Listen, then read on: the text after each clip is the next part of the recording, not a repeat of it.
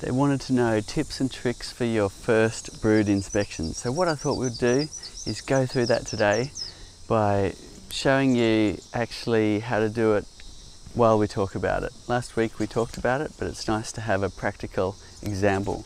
So one of the first things we're going to do is get your smoker going with nice cool smoke. So we've set fire to the hay in here. It's important that you respect any fire danger issues.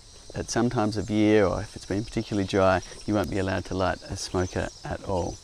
So here it hasn't been, it's nice and wet, so we're not too concerned, but do bear that in mind. And it's a nice idea to rest this on a metal lid if it's dry, like a garbage bin lid in front of the hive. So once you've lit it, you can keep puffing it till it's blowing nice, cool smoke, bearing in mind that this can get quite hot as well as you close the lid. Now, once you've got it going, it's blowing nice, cool smoke, you can actually put a little bit on your hands too, although you're probably going to be wearing your gloves for your first brood inspection. You can add a little bit more, top it up. You don't want it running out. I'm just using the garden mulch that I have available here. And if you've got questions, put them in the comments below and we'll get to answering those. Close the lid like that, blowing nice cool smoke, and what we want to do is put 3 good puffs into the entrance of the hive. And you don't just want to go kind of out here, you want to make sure you get the nozzle of the smoker right in the gap there. 3 good puffs, and then just leave it a minute or so. And you can then rest the smoker somewhere near the entrance of the hive. So as the bees return, they're getting the waft of smoke, which will help calm them down. Now, if it's your first brood inspection, you probably don't have the super on yet, but that depends a bit on how you've started. Perhaps you've started by swapping from a conventional hive into a flow hive, in which case you might have the super on straight away if you have a big colony. This one, the super's been on for some time and they've been working it, but you can't see any honey in the windows yet. So the first thing to do is just get a bit of an appraisal of your hive.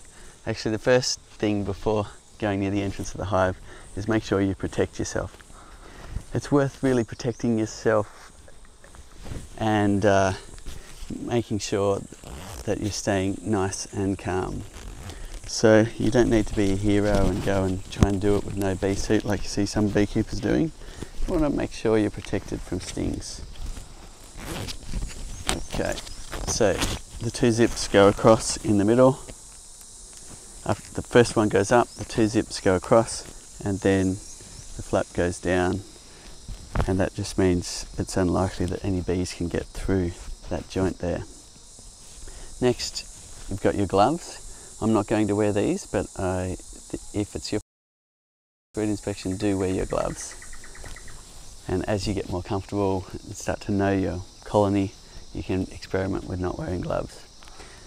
So today we're doing your first brood inspection. We're going to run through it from start to finish, and we're going to also answer questions if you've got questions. So the next thing to do if you've got a flow hive is unscrew these little wing screws here. They may be done up and may be holding your roof on. So there we go. So we may as well take the roof aside. That'll make it a little bit lighter to lift this box. Now, I've already established that there's not a lot of honey in this box, so I'm not too worried, but if you've got a box full of honey and it's really heavy, you might need to get some help to actually lift the super off the hive. You can see there, no honey showing yet, but the bees are working down the cells, joining up all the parts. Now, another tip is take this piece off because it creates a nice handle here to lift the hive. Put that aside, and you've got another handle on the other side. And just preparing yourself for the lift, it's much easier to lift if you're standing beside the hive because the weight's not so far out. So if you're standing this way, you can use this point as a lift point as well, then the weight's further out and it's just a bit heavier. Next is you're going to want somewhere to put it because underneath you've got a whole lot of bees clinging to the bottom and you don't want to squash them. So I've just lined up the garden edge here where I can then put the hive down on an edge so the bees won't get squashed on the ground. But if you don't have that, then a brick or up against the lid or anything like that, just to lift it a bit off the ground. Next we're going to take the whole super off in one go, which means I'll leave this inner cover on. I could take this off and start inspecting the flow frames as well, but today we're going to be going straight for the brood inspection. So you've got your chisel end of the tool, and that goes right under here like this. And it doesn't matter whether you're going above or below, but choose and do the same all the way around. What I meant by that is there's a black excluder here, and it sometimes will stay with this box and sometimes will stay with this box. I'm going to go underneath it and see if I can get it to stay with the top box, but I can already see along here that it's wanting to cling to the bottom. So I'm going to change tactics, go above the excluder, there we go. And I'm just levering up. I'm going to go around and do that on each corner. So again, I'm going to go above the excluder, going to lever that up like that. I'm going to lever it up. Good. And what you're doing is just cracking some of the propolis that the bees have used to stick it all together. Now once you've done that, again, keeping the weight towards you, you grab here and here and just rock back like this. Okay, and there's a bit of weight there, and we just move that stand a little bit, just checking it's still strong. Looks like your queen excluder's coming a little bit apart. Wow, the actual bottom box is coming too. So that's what's happened. So I haven't loosened the excluder enough. It's still quite stuck. So that can happen. And you need to go around again. And this time I'm going to go underneath it. That's it. Now it's coming off. Now the longer it's left, the more stuck it'll be. And sometimes you can get the frames stuck to the excluder. You can see that here. If you have a look in, and you actually need to lever them off. There we go.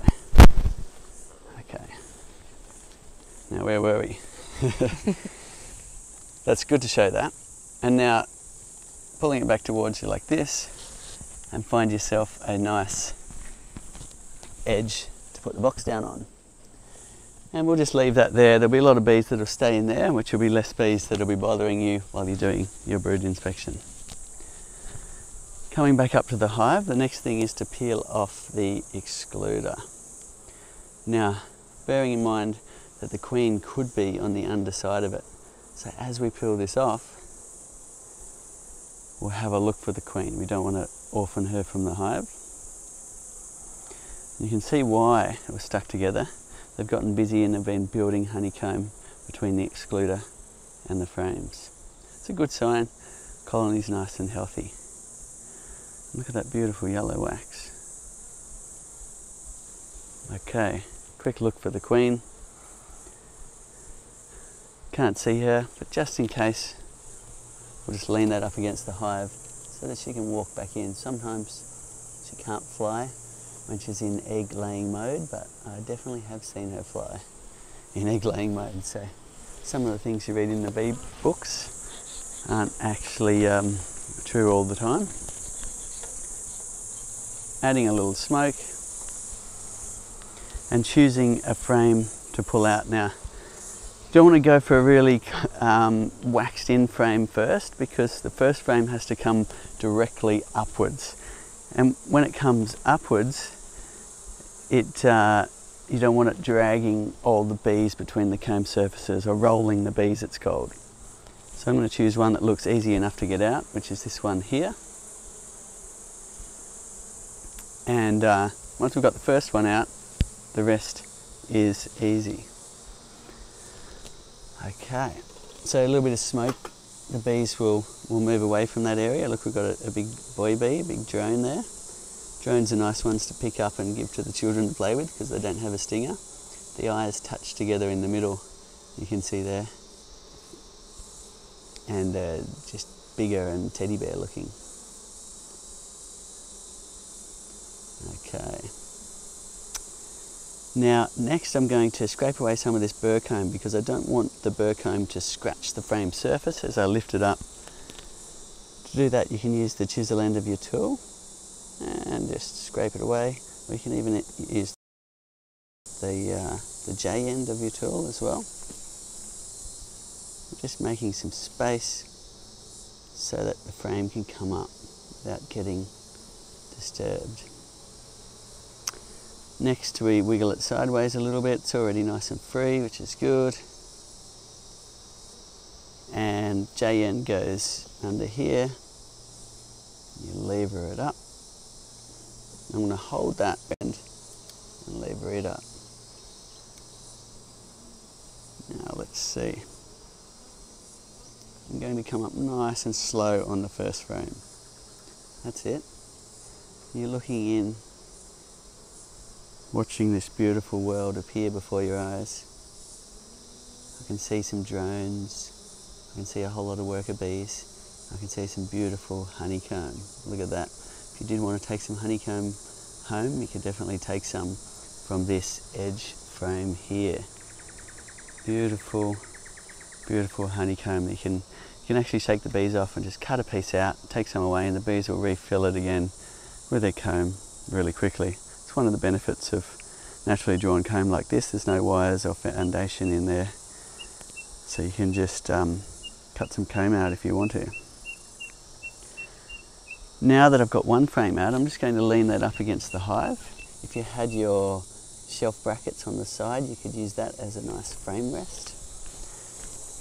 Okay, now we can go sideways like this. If you've got questions, put them in the comments below. But here we are. It's your first brood inspection, so you don't need to do everything at once. Just keep it nice and slow and gentle. And if you're unsure of what's going on, don't try and do everything at once. Just slowly put it all back together again. Do some research, get some help, and try again. That'll be my tip. So the next one is coming up. Notice I didn't need to cut the burr comb away anymore. I'm going to leave that there. Oh, beautiful. Stone spotted the queen. Look at that. Beautiful, just in front of my finger there is the queen. Notice she's got bigger strides as she walks. Nice, healthy looking queen. She's gotten a bit camera shy and looks like she's dived around the other side here.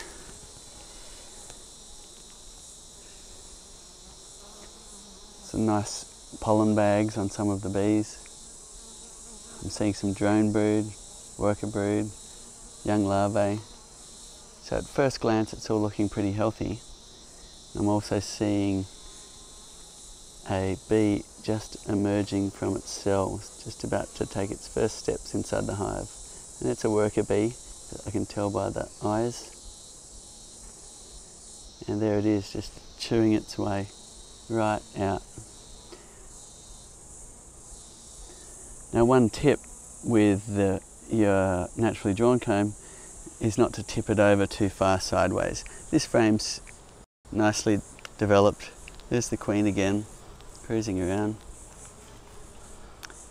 This frame's nice and stuck to the edges, so I can actually tilt this over sideways. But when they're fresh and weak still, and there's a lot of weight of honey, you don't want to do that.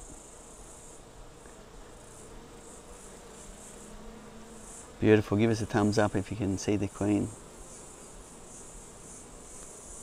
There she goes. Dived around the other side again. Hiding underneath.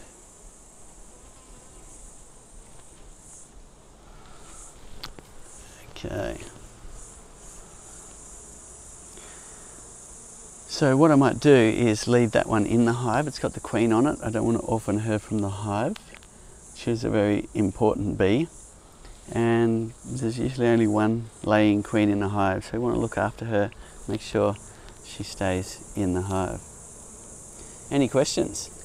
Yeah, Cedar, people loving the live this morning and realising that when they take off their super and their queen excluder sticking, that we have the same sort of issue, so they're loving that.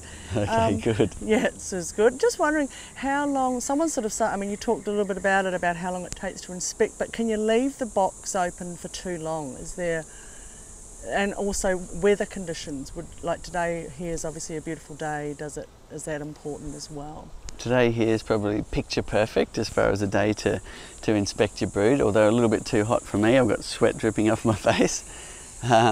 But it's a nice warm day, and what the ideal situation for bees in doing a brood inspection is mid-morning to mid-afternoon on a nice warm sunny day that's not too windy. Obviously you can't do that all the time and you have to pick and choose, but that's when the bees will be the calmest. In terms of leaving the brood open, here it's a very warm day and we could leave it open for hours and it doesn't really matter. If you're in a cold area, or perhaps it's a really cold day, then be careful with the open brood. So when I say open brood, I mean the cells there with larvae down the cells that you can see.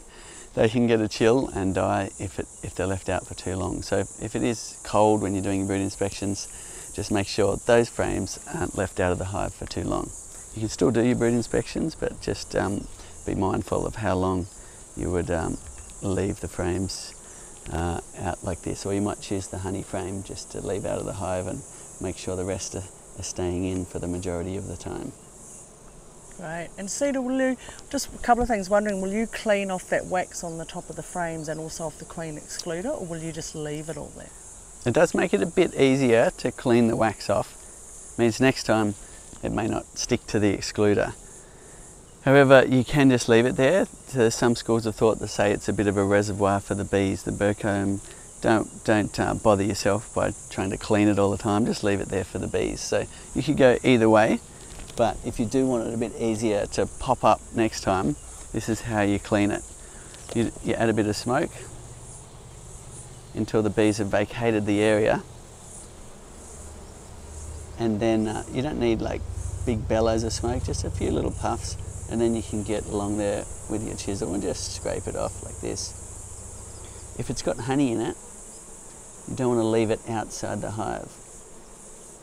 If it's got no honey like that, you can scrape it off, or you can keep that for candle making. But you want to be careful if you scrape off some of these bits, like this bit here with honey in it, to not leave it behind on the ground, or bees will get a taste for honey and start robbing. So that one there, see how that wax has got honey? You want to make sure you keep that to chew on and not leave around for bees to suck on, because who knows, this hive could have pathogens, other hives could suck on that, and then you're spreading them around. And Cedar, what's the difference between that and burr comb? Or is it the same? There's burr comb, base comb, it's all honeycomb really.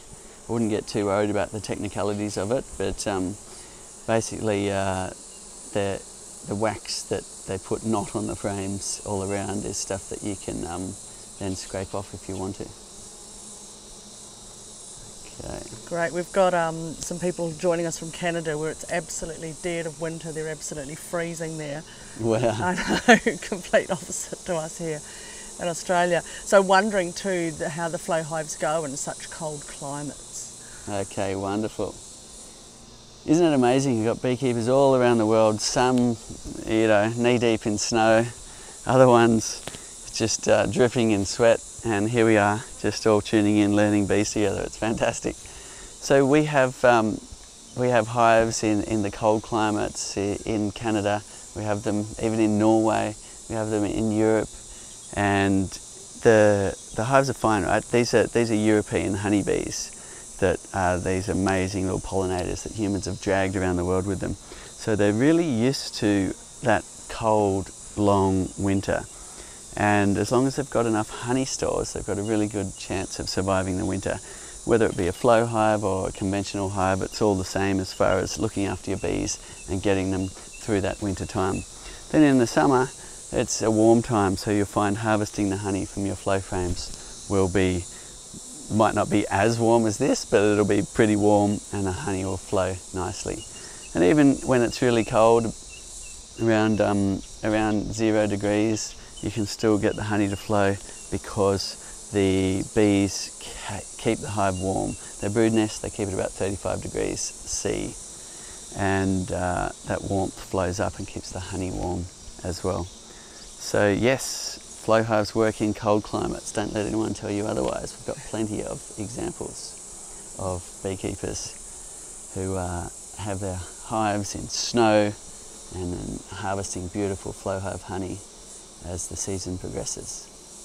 Fantastic. Cedar, Sandra's saying, wondering, are you immune to bees, that you can do this without your gloves on?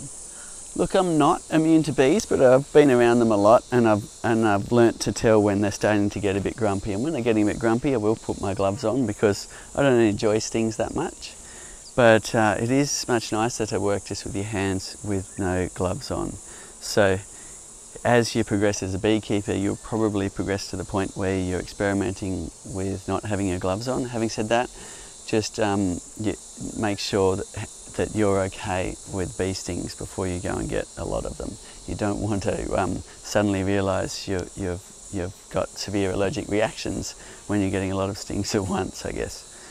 We've also got first aid links on our website that you should have a look at. So careful, wear your gloves in the beginning, get used to your hive, get used to beekeeping, get used to even stings before you start going gloveless. Great. Chuck's asking, and he's in very, very cold weather, just wondering if he's got to do an emergency feeding on his bees. Any tips for that? Emergency feeding, yeah. Okay. I did make a video once called How to Make a Quick and Dirty Feeder, which basically was a few different styles of feeders you can put right under the lid of your hive. Now, if you have a look down here, there's an area where you can create a feeder. You can take that cap out, you can put an upside down jar with some sugar syrup in it. If you're wanting them to store, then you could go 2 parts, you could make a fairly thick syrup, which is 2 parts sugar to 1 part water. Cook that up on the stove, let it cool down, put it in a jar, put some holes in the lid of the jar, and place it upside down on here with that cap out, and that will provide a feed for the bees to start storing if they're getting really hungry. In an emergency, you can also do dry sugar feeding, which is where you pull out a comb and just sprinkle some dry sugar right into the honeycomb, and the bees can also use that. Another method is a Ziploc bag with sugar syrup in it. You place it on top here. That's a march fly, not a bee. And put some pinholes in it, and the bees will come up and suck the honey out of the pinholes of the Ziploc bag. That works quite well as well. So there's a few ways you can make a quick feeder. You can either put the lid right on top of that, or if you're using a tall jar, another brood box and then the lid on top of that again. But as I said, there is a video there that you will find, and if you tune in on thebeekeeper.org, we've also got a very extensive bee course if you're really wanting to sink your teeth into beekeeping and get a deep scientific and practical knowledge of beekeeping. You can have a look at that online course with experts from all around the world contributing. Okay, Fantastic. So let's keep going here. We were cleaning a bit of Burcombe. We were looking at the frames. Now, this video is titled Your First Brood Inspection. Don't feel like you have to do it all at once, but after the hive's been open for say half an hour or so, you're going to want to just start the process of closing it back up. Here we are, the bees still seem fine. We're going to keep going, keep answering questions. Topping up your smoker is a good idea. When it goes out, it can be a bit disruptive to the process of doing your inspections. So what I'm going to do is just grab a bit more mulch, throw it right in here. Bear in mind that the metal of the smoker will be hot. And what sort of mulch are you using there, Cedar? This is actually a sugarcane mulch that Trace has mulched the garden with here, and it works fine, but I just use whatever you have on hand. Bark from a tree, pine needles work really good, any old hay, just something that's dry. You can add a bit of grass on top if you want to cool down the smoke as it comes out. Some people do that, just a bit of green grass. Then get your smoker going again. And now that it's all very hot, I'm going to use my J-tool to close the lid and push it down. Perfect. And Cedar, are there any things that maybe you shouldn't use in your smoker? I wouldn't use anything that's going to have chemical smells to it. So you don't want to use like magazine paper, for instance, because it's got a whole lot of toxic chemicals to make that print. So yeah, just bear in mind with that sort of thing. You just want to keep it nice and organic. Some grass mulch, some leaves, pine needles, anything like that. Some people even use cow dung, dried cow dung. Cow dung? Yeah. Oh, fantastic. I guess that's kind of grass mulch in a way. It is, isn't it? Yeah. Nice. Nice smell of cow.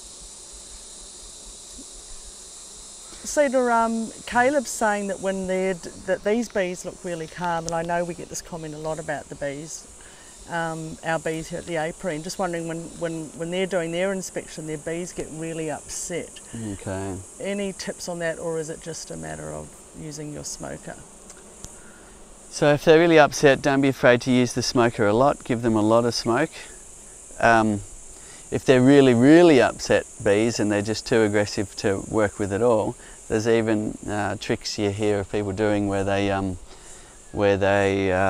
actually close the hive up and whack the side of the hive, and the bees get all agitated. And they repeat that process over an hour or so, and the bees they lose their agitation after a while, and then you can open them up again and they're supposedly calmer. However, I haven't tried that firsthand, so I wouldn't suggest whacking your hive before inspecting. But ultimately it's genetics that cause that. So if you want a really calm hive like this, then you might think about buying in a queen from a queen breeder and swapping it out. If that feels too daunting, then get somebody experienced with bees to help you do that process. And then a month later, you'll have nice calm bees, because the queen holds the genetics from herself and the drones she's mated with, and she only mates at the start of her life in the first week, and she's got the genetic material which will determine the temperament of the hive for the life of that queen, which could be up to 6 years. So it could be an idea to change the queen if you don't want the aggression. However, if you can handle it, you can put up with it, then and they're not causing any bothers to neighbours and things like that, then by all means just keep going and wear your gloves, wear your suit, and look after yourself and decide whether it's necessary to requeen or not. Right. Cedar, just a couple of people missed the name of the course that you were talking about. Okay. That we're offering. The beekeeper.org. So it's an initiative that we started with getting experts from all over the world to share their knowledge, and it's also a fundraiser raising funds for habitat regeneration and protection and advocacy for bees. So it's a great thing, and there's some amazing pieces on there, amazing video content, very high quality training material. And actually somebody asked the question on Facebook the other day, what's this course, is it worthwhile doing? And I was so happy that there was a mile-long thread of people saying how wonderful the course was and they would highly recommend it. It was really hard to find any negative comments at all, which is so unusual online. Usually online you get ripped apart no matter what you do, so the course must be okay. Simon's asking, in Adelaide, the brood box was full, put the super on about 6 weeks ago, but there doesn't seem to be much action happening in this super. Any tips on that? Okay. The recipe for action in the super is a lot of bees and a lot of nectar available, and when those two things align, you'll get quite quick activity in the super as your bees really build up and starting to store. But you can get the case where it's really slow. Like this super actually went on some months ago and it's not full yet.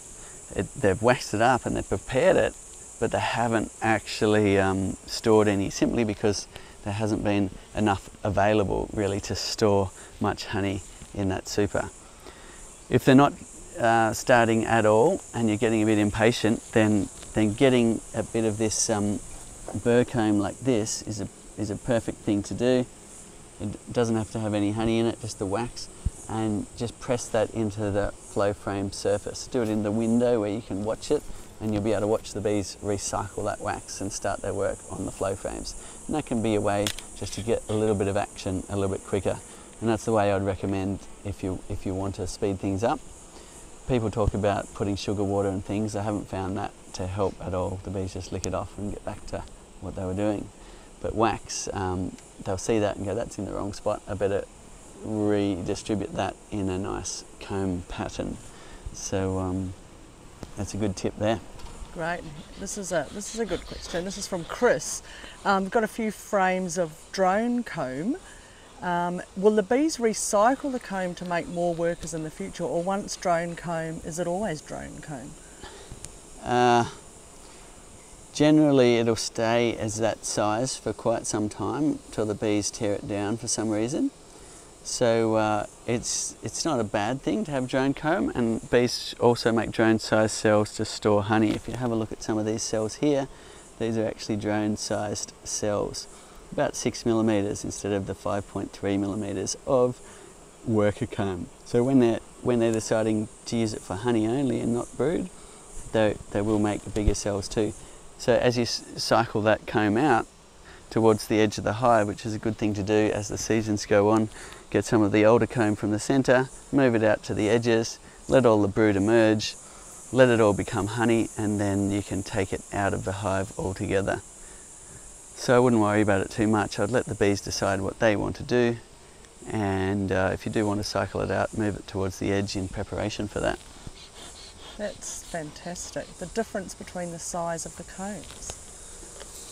Chuck's even just posted a video on the maths of beekeeping that was on the beekeeper.org. Ah, nice one. Aaron from Belfast. Hi Aaron, just wondering, can you have more than one queen bee in a hive? It certainly happens where you get more than one queen bee, and I've seen it before, but it's a bit unusual.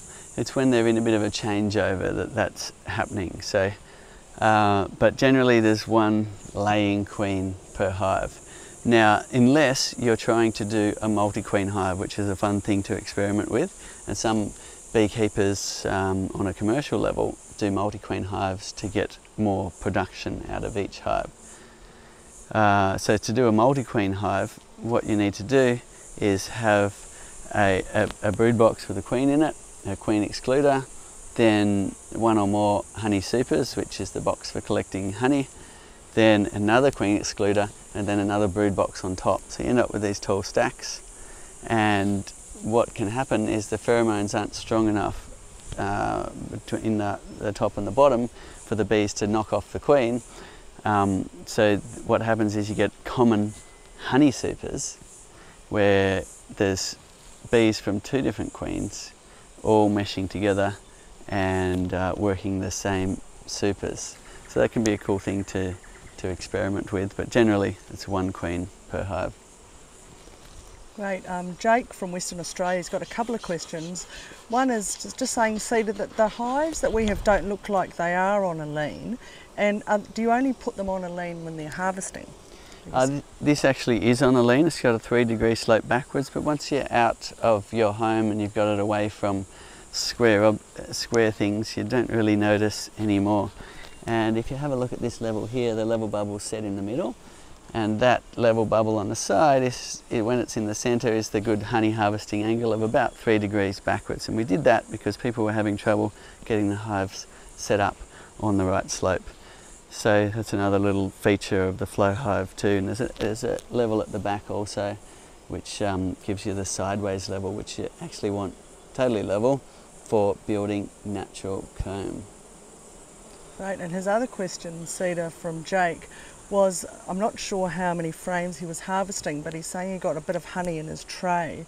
Any way to prevent this from happening? Okay, the answer is not really. If you're harvesting all your frames at once, some of them are probably pretty likely to have a bit of a spill, just depending on how the bees have capped their honey and the dynamics and viscosities of honey across the frame as well.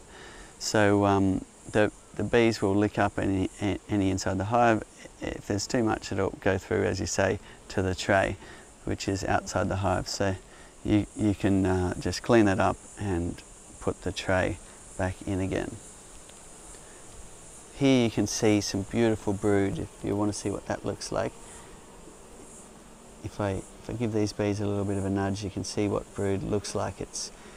The capping is a bit less transparent, and it's nice when you get a lot of brood like this, because every one is a new bee waiting to emerge in the hive. They spend 11 days in that cocoon phase with their capping on, and so in the next 11 days all of those cells that you see will be new bees in the hive. So we should see a nice population explosion in this hive as all of this brood emerges. It's beautiful. Up here is the honeycomb, just to get your eye in, and it takes a little while. That's honeycomb there, a little bit more transparent on the capping, and that's the brood there. That's the worker brood, whereas the drone brood sticks out a little bit like bullet shapes. Let me see if I can find any to show you.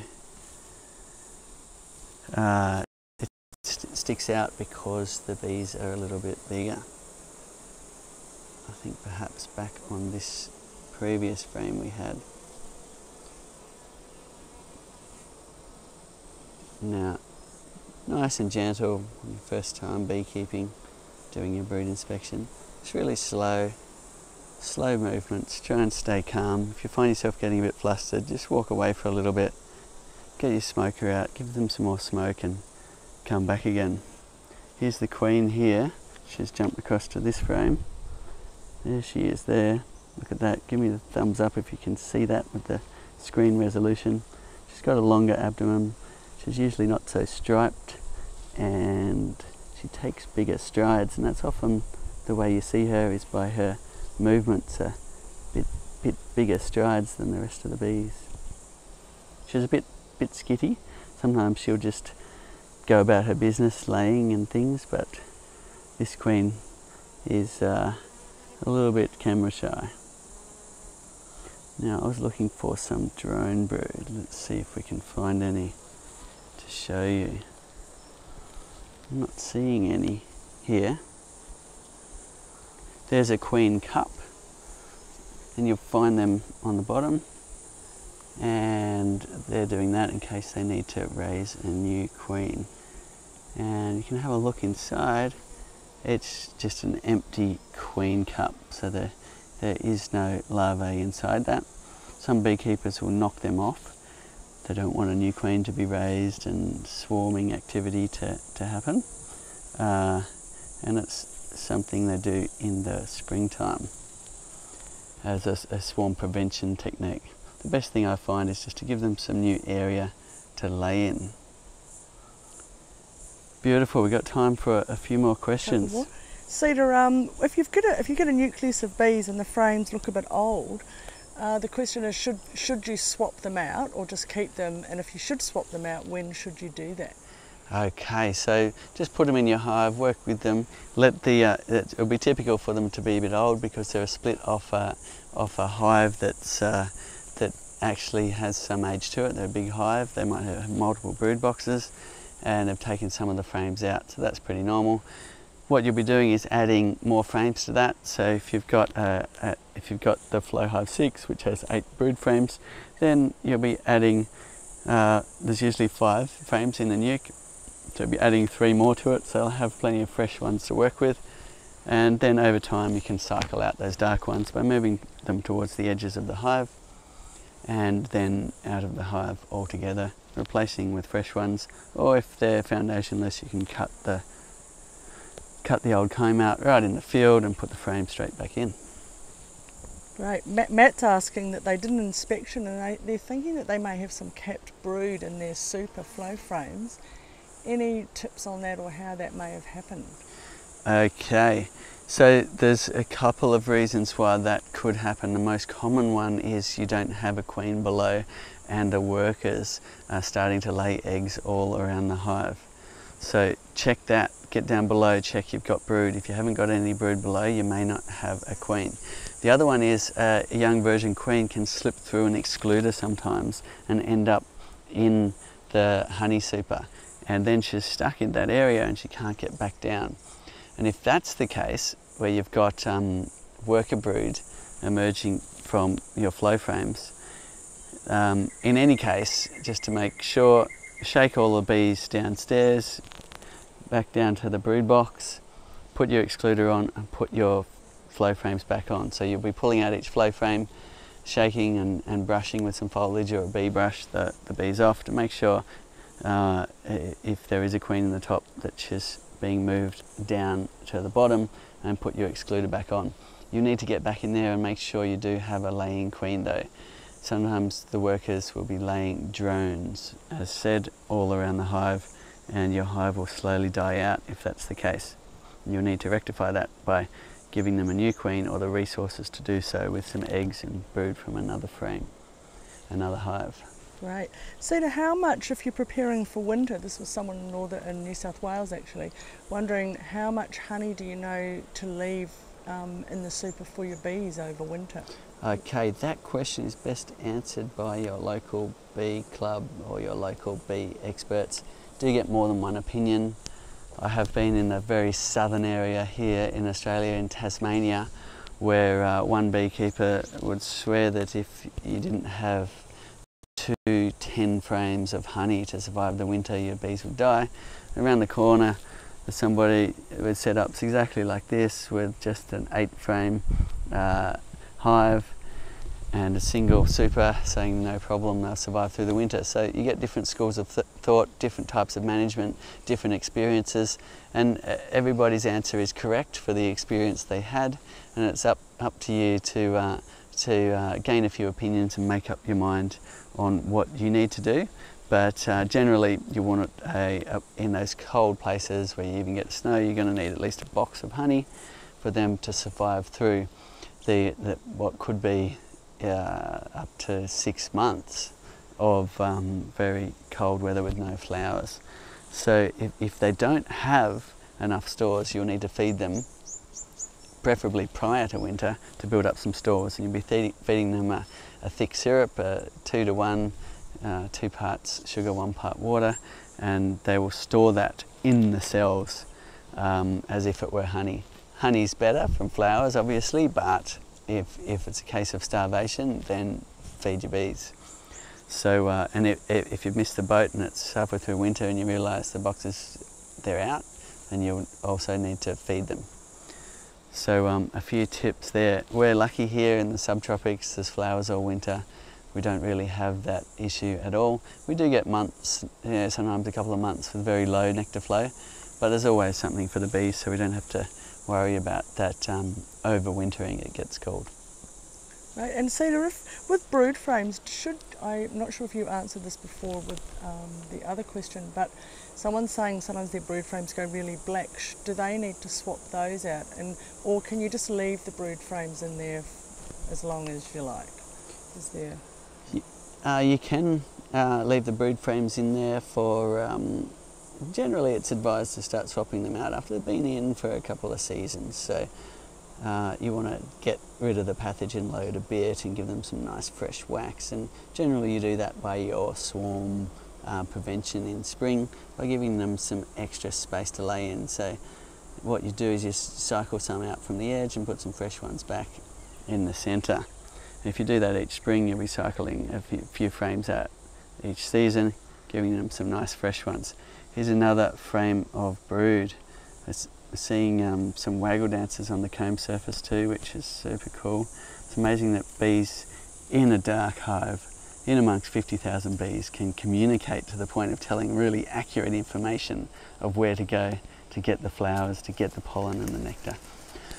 It's extraordinary, and you can actually learn to decode that. If you look up the waggle dance, you will be able to learn by watching the bees how far they're going and in which direction, which is amazing, and we've got so much more to learn, of course, as well.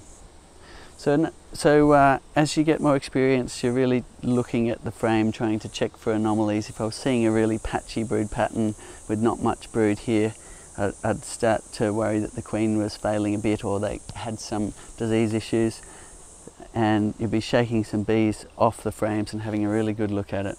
To shake bees off a frame, you give it a short, sharp shake like this, right above the hive, because if the queen's there, you want it to go back into the box. Now you can get a good look at the surface of the comb, and what you're looking for is sunken dark capping with a piercing in it. If you see that, you might have an issue such as AFB or EFB. Always be on the lookout for it. Some areas it's quite prevalent, and you want to make sure that it's not getting away in your apiary. Here's a very young baby bee, you can see that's just emerged. By the way, she's just waddling and she's kind of furry white colour as well. Lots of hairs. Hasn't taken any flights yet, probably hasn't done much at all apart from wander out and take a few steps and go, wow, what's this massive mammal staring in at me? Beautiful. We actually got one just emerging here. You can see there, chewing away, just chewing away.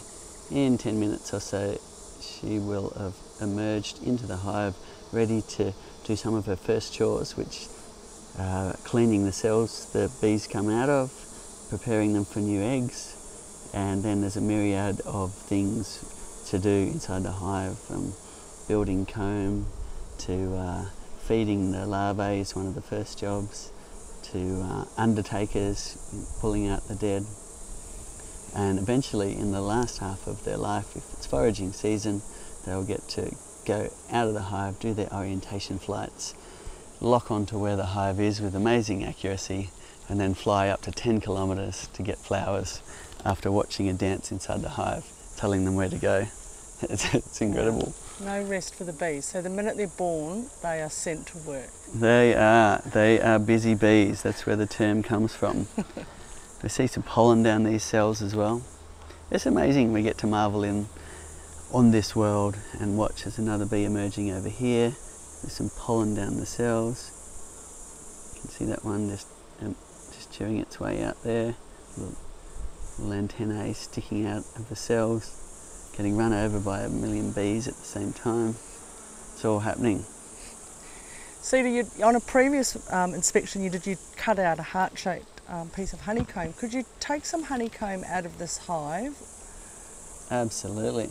So it's quite a nice thing to do. So here's a frame here. The bees have mainly vacated it by themselves, which is lovely. All you'd have to do is flick off the last little bees like this, and then you could cut out some beautiful honeycomb. We could do it now if we had a knife and a plate, and the bees would actually just fill that back in again quite quickly. So it's a fine thing to do.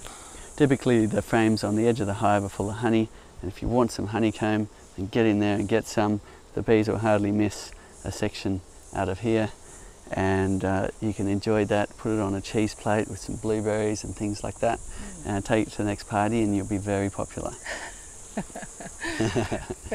at that, it's a beautiful thing. That is so beautiful. So we're going to put this hive back together now and get out of this very hot Australian sun. Stay now. Camera person is doing amazingly well with the camera in the heat and his full suit on. Yes, sometimes we have overheating issues with the equipment. Having overheating issues with my brain at the moment, I think, too. Okay, just as we do this, we've got time for one more question, but let's show you how to put the hive back together as well. So one of the questions, Cedar, and it gets a lot asked actually on customer support as well, is how many bees are in the hive? Okay, so my guess in this one, it's not a super busy hive yet, there's about 20,000 bees in here, which is an extraordinary number, but a really pumping big hive can have 50,000 bees in it, which is amazing. But if you think about what they need to do in terms of honey production and really storing, is each bee might only bring in 1/4 teaspoon of honey. But a hive with 50,000 bees, if half of them go out to the flowers, and visit a couple of thousand flowers, there's 50 million flowers that that could be visited in one day. So it's the sheer numbers and the amazing hard workers that they are that enable that incredible honey production that you see. When things align, you can fill up boxes in a week, and it's just incredible. You also get some seasons which you don't get any honey at all, so it's all a bit of a spectrum. I'm going to slide this back in, and I'm going to try and do it in the same fashion that it came out, because what you want to avoid is areas where the bees didn't get to, can't actually service the comb. So I'm looking at this going, if I put it in this way, this comb surface and that comb surface is bulged out, and we don't want that, because if this comb touches that comb, the bees can't service it, and the beetles could choose that area to lay eggs and the bees couldn't stop them. So let's go the other way around. Sometimes the burr comb helps you work that out too. I can see this little bit of burr comb goes with that little bit there, and that's a neat way to work out which way the comb goes back in. So there's an argument for not scraping off all the burr comb. Sliding back down gently, making sure that last drop where it goes into the hive, there isn't a bee under the end bar. There you have it. The frames are all back in. Make sure they're all pressed close together, and any spare space is on the edges of the hive. That way you get less random comb being built between the frames, because bees are very specific about their distance, and they want their frames to be spaced correctly. So you can push them together. Next we're going to put that queen excluder back on, which we left over here. You could give that a clean if you wanted to. That might make it easier next time. So to do that, you can, it's best if you can rest that on a surface where you can really give it a scrape, but let's have a go here like this, and we'll just scrape it off. And you can keep that wax for making candles with your kids. Cedar, how often would you inspect your brood box once you've put your super on? The requirements differ across the world of what you need to do, and as a new beekeeper I'd recommend really getting in there each month and just checking it out and learning a lot, because that's what it's all about. You don't want to become a beekeeper that is too scared to work with your bees. One, you're missing out on the amazing adventures of exploring the world from your own backyard, but you're also potentially going to miss if the bees have an issue, and you won't get the chance to rectify that. So I'd get in there, start learning, and start inspecting your brood. Now, the minimum would be in this country, you'd want to be doing a proper brood inspection, shaking all the bees off, looking for AFB and things, at least a couple of times a year. But it's good to do it more than that. In other areas of the world, we've got things like varroa mite, which might need a management solution, which might mean pulling apart the hive and doing sugar shakes and so on. So you'll need to find out from your local beekeepers what the requirements are for you, both from a legal point of view and also from a point of view of just looking after your bees. But it's not like chickens where you have to be there every day to lock the door and make sure they're happy and safe. You can go away for months at a time and your bees are okay. Okay, so what I'm going to do is add a little smoke around the edge, because I want to choose a moment here where there isn't any bees around the edge to put this excluder on. I'm going to do that right now while there's no bees on that edge. The smoke just moved them away, and then before the bees really get up and populate the area of the excluder, I'm going to lift up this hive here, which has started to realise it's missing the rest of its bees, and we're going to put it actually the other way around, like this. Make sure there's no bees in the way, and we're just going to line that up, drop that on, and there we have it. You've got your super back in place. Don't forget to put the covers back on. So we've got you can leave any bees on the outside of the hive just to work their way around to the entrance again. These covers go on like this. And important to make sure you keep your window covers on. You don't want sun shining into your hive, heating it up too much. And then your roof for a bit more protection, a bit more insulation, stopping that heat beating down on your hive. Thank you very much for watching and all of your great questions. If you'd like us to cover something in particular, put it in the comments below. Otherwise, we'll be back next week with another interesting episode. Don't forget to clean up the honey you've left on the ground. It's really not a good idea to leave any honeycomb around, or you will be promoting robbing and sharing of pathogens. So be responsible. Take that away. Take the wax away, even in case